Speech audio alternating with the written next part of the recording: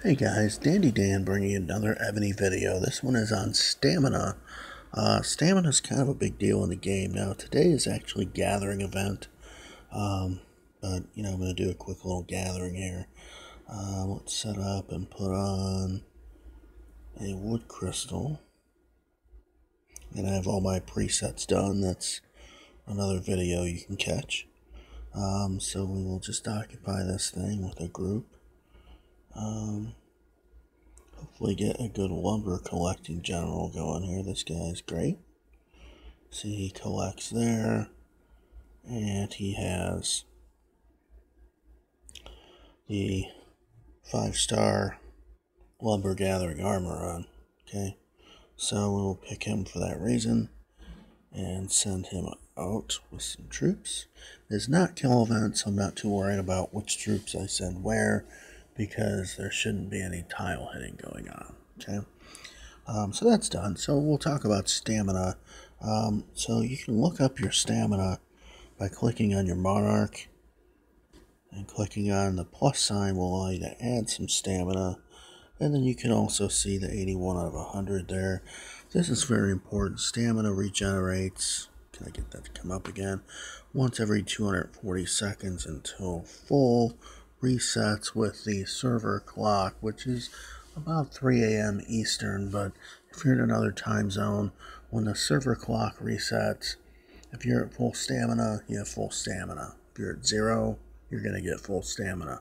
So one of the ways that you can try to help yourself is to be around at the server reset and burn up any stamina you have left by going after bosses or goblins or monsters or anything, so that you refill on a full run of stamina. Okay, so that 1 in 240 seconds is very important, that your rate at which you get stamina, and that's a little different for everybody. If you go into your talents, one of the things that happens is, somewhere along the line, stamina regeneration is this number right here.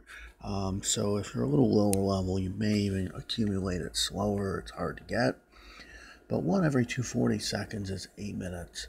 And so 20 is a key stamina number, because that's what it takes to go get a boss or a goblin or what have you.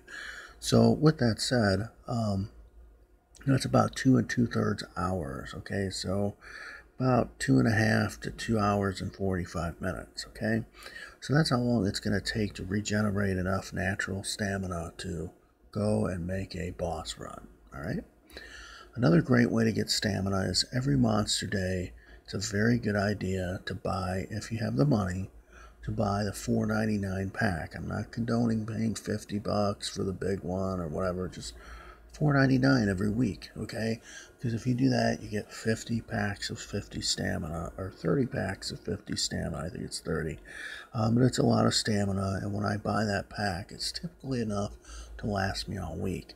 I don't spend much money on the game, but when I do spend, I buy that stamina pack whenever possible, because it's the best investment for, you're going to get all those speed ups and goblins out of your, stamina runs. Also, the 3 a.m. reset, obviously, if you're around for that, try to burn that stamina down, and you will, get a good deal. And then basically also you can run the wheel. So if you spin the wheel, you're able to get some stamina off of that sometimes. Not super reliable though, but it's another way. And then another big way, we have the July 4th event coming up, and the kids event that we just had. Different events, when you get those little Ferris wheels or what have you, you can actually end up getting, usually it's a 10-pack of stamina, but if you get enough of them, they really add up. So that's a good way to get some stamina. And then the other thing that some guys will do in my group here is they will actually go and buy, if they have enough gems, they will buy 10 packs of 50 stamina a day. They're 200 gems a piece. Once you get past 10 on any given day, it charges you 400, so you don't want to go past that. But some people will just proactively buy the 10 a day, so that they have tons and tons of stamina on hand and they never run out. If you're the type player that runs the bounty cave all the time and you have plenty of gems, this is definitely something that you'd probably want to consider. If you don't have a lot of gems, maybe it's something you don't want to consider. If you don't run a lot of gems, and usually the gems you have are spent more on bubbles, those are going to be a better investment than the stamina. Because if you don't have a bubble, you can't grow. But if you have extra gems, it's worth spending them on stamina for sure. Okay?